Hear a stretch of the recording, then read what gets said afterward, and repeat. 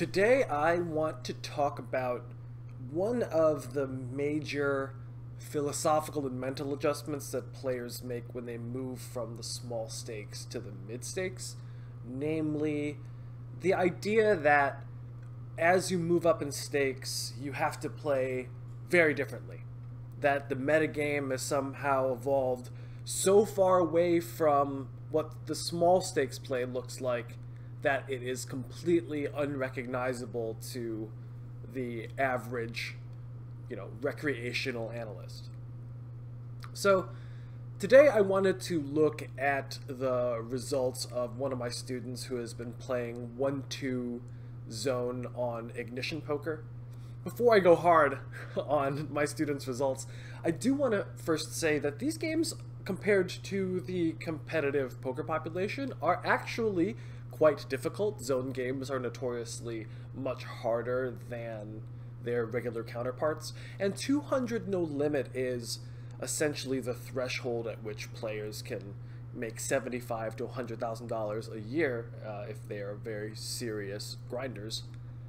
And because that is the professional threshold, that's where you begin to see the play get much tougher, because you just generally face students who are not only more studied, but they're studying the right material because they've made it as high as 200 no limit if they are serious grinders.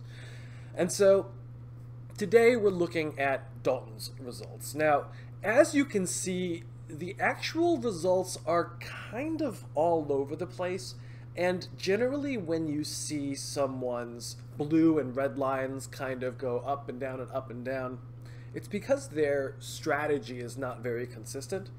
And so very often what happens is that they'll get into this groove where they stumble into what is the optimal exploitative framework for the games that they're playing, and then their results just skyrocket. But then when they begin to have a few hiccups, when a few bluffs don't work, when they start having a little bit of a downswing, they lose faith in that system, and they begin to try to add new ideas. I remember one time I was reading the Harvard Business Review, and it was talking about what kind of executives or what kind of students are not ready for personalized coaching.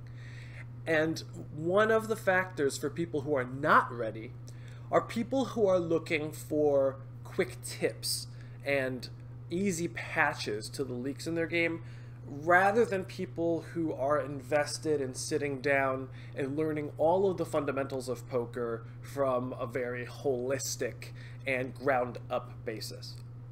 So players who are constantly looking for quick and easy advice, rather than players who are willing to grind in PioSolver, in my opinion, are the players who are going to have the most erratic results, because their strategy is always shifting and changing with the tide.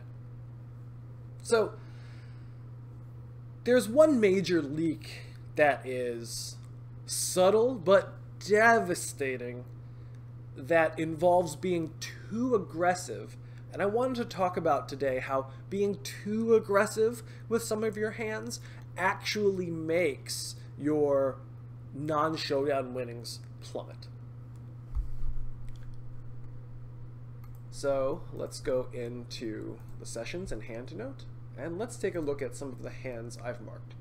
So first, let's replay this King-Jack hand.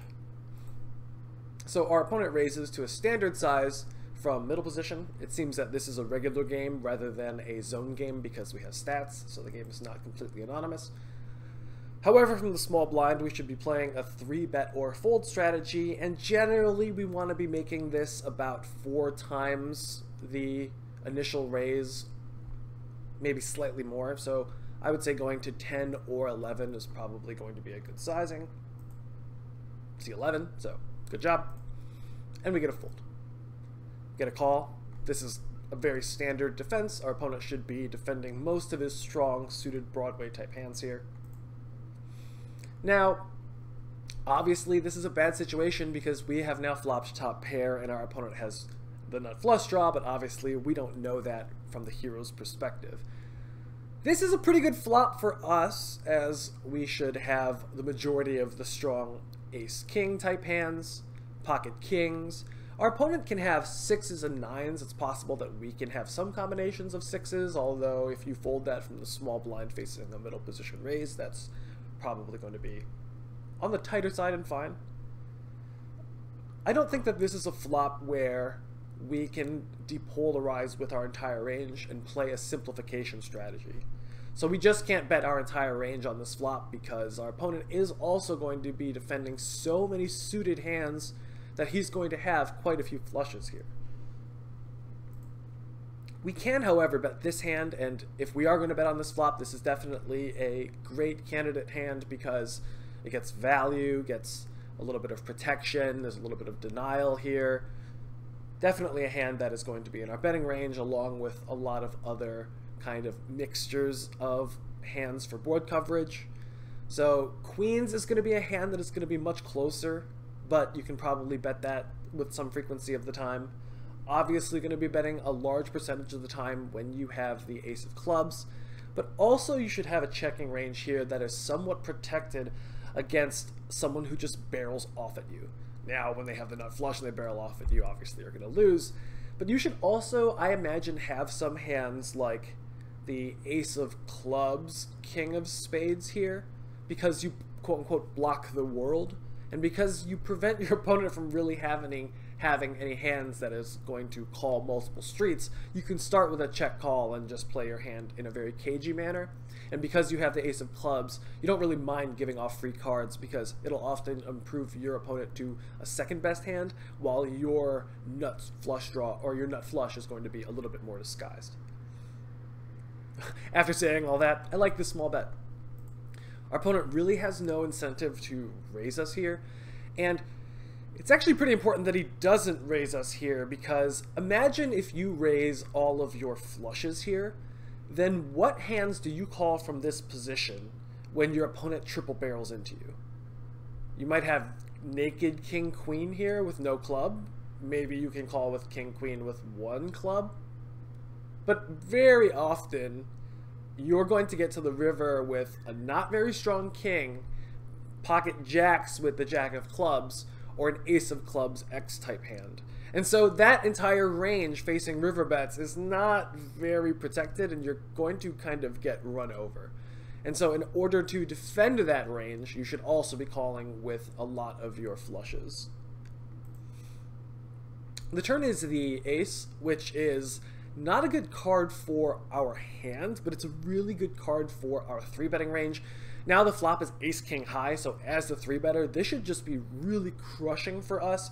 And I think that if we polarize a little bit on the flop, this is a turn that we can afford to actually simplify with a small bet. So it's actually kind of funny because you can't simplify here on the flop, but on this turn you actually probably can simplify. And so we see a small bet from Dalton, which I like. It might be a little bit on the large side. I think like 1250 is going to be ideal, but it's a very small difference. Our opponent just calls. This is a position where he kind of crushes everything, so there's no real reason for him to raise. Now, the river is the offsuit king, and Dalton shoves. Now, obviously, our opponent snaps, but if we go back to the beginning of the video, I wanted to talk about instances where being too aggressive actually makes your non-showdown winnings decrease. And so, if you look at this, you might think, wait, if you shove here all the time, obviously all the spots where your opponent doesn't have anything, he's just going to fold. Doesn't that mean that our red line will only go up? Well, the problem is, one, when you shove this hand, it's actually extremely thin. Think about what hands do you actually expect your opponent to call here. An ace of clubs X-type hand that is just going to call extraordinarily thinly on a board that is really, really advantageous to the pre-flop 3-better, who is probably 3-betting quite tightly in the small blind versus middle position formation? I'm not too sure about that. What worse kings can our opponent have? King 10 of hearts? King 10 of diamonds? That's a very, very small percentage of our opponent's range. And generally, when you are trying to play a fairly solid strategy, and you are also assuming that your opponent is playing a fairly solid strategy, I don't like value shoving when I only can get my opponent to hero call me, especially when I can't name too many combinations of hands that are actually going to be hero calls. So King 10 is probably a hero call at this point. It's probably a pure bluff catcher. And, you know, Ace of Clubs, Queen X might not be a hand that is in our opponent's range, because from a GTO perspective, if you're in middle position and the small blind 3-bets you, when you have Ace Queen offsuit, you should be mucking or 4-betting that hand more often than you are calling. It's possible that if your opponent is just looking at a GTO chart, he has 0 combinations of Ace Queen offsuit here, which is probably fine. And so if our opponent doesn't even have that many Ace X's that is not the nut flush draw, then what are we actually trying to get to call? So despite us having trips, despite us having rivered trips, which is even better than having flopped trips, our hand is quite near the bottom of our value range, and it's not clear that if we shove it for value, we are going to get paid by worse hands very often. So, because we cannot shove for value, what we need to be doing is checking here on the river to protect our check calling range. And so, this is what I mean by defending our red line. I don't know why I put red line in quotes, that's a factual thing. But if you always shove very thinly here, then there's other parts of the game tree where you're going to be getting run over. Namely, if I check here and my opponent jams, what hands am I going to call with? Do I really want to hero him with an Ace X type hand? It's possible that if I'm only trying to call here with, I don't know, the Ace of Clubs, Queen X, which is, you know, kind of a gross spot to be in, facing a raise, but then that means I have so many other hands that are just check folding the river. If I think Ace Queen is close and I'm going to make a face, then what other hands do I have that can check call here? And so something that is very important is that in all parts of your game tree, you need to have a range where you can begin checking and just call down. Because if I check here on the river and my opponent jams, yeah, I'm still going to lose all the times that he has some value hands. I might save a little money if he doesn't jam a value hand and instead he goes for a smaller bet sizing. But I also widen my opponent's range very slightly and allow him a few more floats in order to have jams by the river. Especially when I go 1/3 on the flop, 1/3 on the turn, it allows my opponent to have hands like hopefully 7-8 of hearts, 7-8 of diamonds, and 7-8 of spades that he can jam on me by the river, which is one of the instrumental things about using the 1/3 sizing on the flop and 1/3 sizing on the turn, is that it widens your opponent's range as much as possible so that they can have bluffs to shove into you when you check here. If you use the 1/3 sizing on the flop, 1/3 sizing on the turn, and then just check here with all of your air, your opponent can accidentally exploit you just by mindlessly betting. And in general, if you have a strategy that loses to your opponent closing his eyes and betting against you, your strategy is probably not very good. That's something I learned very early on in my limit poker career, is that if you just go bet, bet, bet on every street, very often weaker players will find way too many river folds against you. So this is a spot where you should be defending your check calling range because you cannot get enough thin value, and you should be check calling instead of shoving. As you can see in the background, we have this already beautifully laid out in PioSolver. Shout out to using RTA when I'm doing my YouTube analysis. Makes it a lot easier, doesn't it? Here on the flop, going to be betting the majority of our range. Generally going to be betting when we have a club in our hand. and you can see that King Jack of Spades is going to be a bet the overwhelming majority of the time. What's kind of more interesting to look at is what is actually in our checking range. Queens is usually going to be the hand that is the best to check, and then defending that check with queens and a little bit of your jacks indeed is going to be defended with ace king. Almost never defended with the ace queen, which is the ace of clubs, queen of spades type combos, which are probably going to bet on the flop because they just have such amazing blocker properties against your opponent's calling range. So we bet. Our opponent doesn't really raise here. He calls. And then it is the ace of diamonds. As we can see here, we can basically just bet our entire range, and despite this being an 11% check, if you simplified this to just be a range bet with the smaller sizing and not even using this slightly larger sizing at all, you would see that the EV is very, very comparable to playing the mixed strategy. So I really like that Dalton correctly realized that he should be betting small on the flop and on the turn. And we get called, and then we have an offsuit king.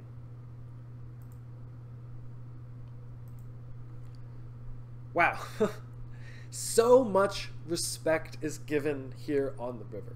Now, one of the reasons we have to give so much respect is because we bet the majority of our range on the flop, and then we bet almost everything on the turn, if not everything on the turn.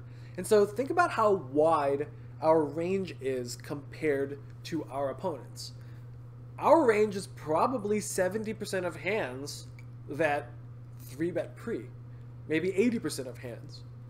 Our opponent has faced bets twice, and so now he has had the ability to narrow his range quite significantly compared to ours. And whenever your opponent's range is much narrower than yours, you should begin to play a little bit more defensively.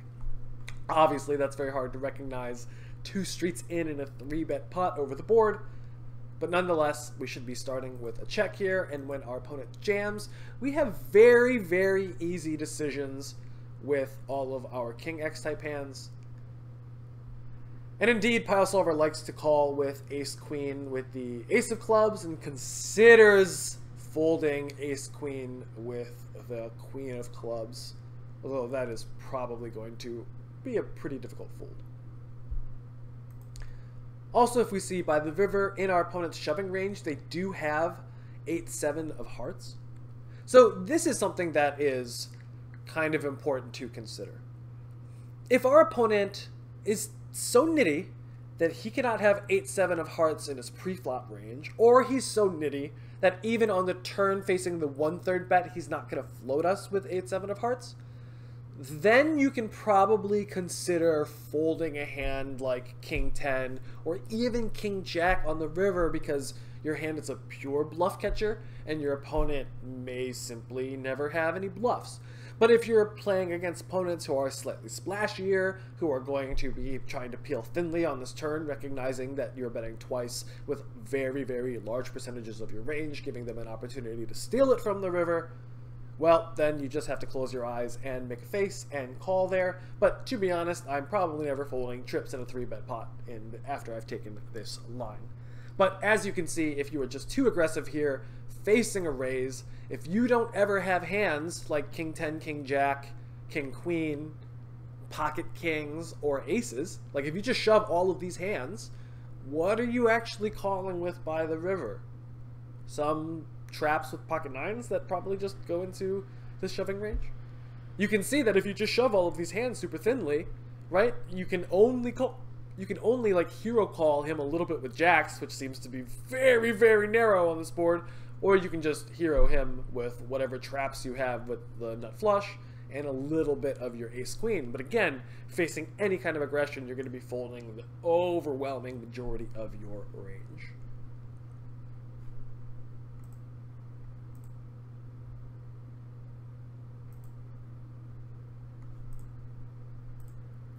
Our opponent opens to 4x from the cutoff, which is too big. And we go ahead and 3-bet him too small. So first off, when an opponent opens from 4x in any position, especially in these lower stakes games. Although the rake is not too horrible at 200 online, you should generally never have a flatting range. You should only be 3-bet or folding. And because you're out of position, I do prefer this to be a 4x raise to make the pot odds worse for your opponent to call. So this should be 16, neither here nor there. Our opponent calls. And this is a good call. I think that he should be 4-betting maybe 25% of the time, but flatting with jacks the majority of the time. Obviously never folding. Again, this is a board that is very, very good for the pre-flop raiser. Generally, 2 Broadway cards are very, very good for you because you can always have top and medium set, and your opponent might not always have those hands. So if this was Queen, Jack, 3, we can always have pocket queens and pocket jacks, but our opponent can possibly only have pocket jacks, and he'll have naturally reduced combos of them because he 4-bets some of them pre-flop. And we go ahead and bet small. This is a spot where we can bet small with our entire range because this flop is so good for us, and with the nuts, again, our opponent's just going to call us. Now, I'll give you a hint here and just let you know that Dalton goes ahead and just barrels off. And most of the time, you're going to just look at these 2 hands in a 3-bet pot and say, oh, this is a cooler. Especially if we 3-bet larger pre-flop and there's more money to fight over post-flop, then yes, the money is always going in. And to be honest, in this setup, the money is always going in anyway. However, like with the last hand, I'm more interested in thinking about how does our line affect the other parts of our range. So here on the turn, this now is a very optimistic bet in order to put the money in.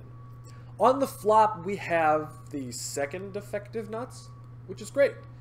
Now we have the 4th or 5th effective nuts, but we really can't give our opponent any credit for having pocket kings. But the problem is now, what hands are we getting to call us down for value if we go bet the turn and then shove the river? King Jack might find a fold by the river. I think I would probably find a fold with King Jack. King 10 I would find a fold with by the river. Ace King, which I should have in some frequency here, might be a fold by the river. And from Dalton's perspective, what hands am I trying to defend against here? Ace 10 came in. Backdoor diamonds, which are, you know, kind of tentative on the flop. Oh, I'm sorry. I think I said we have the 4th effective nuts. We really have the 5th or 6th because also the low straight came in.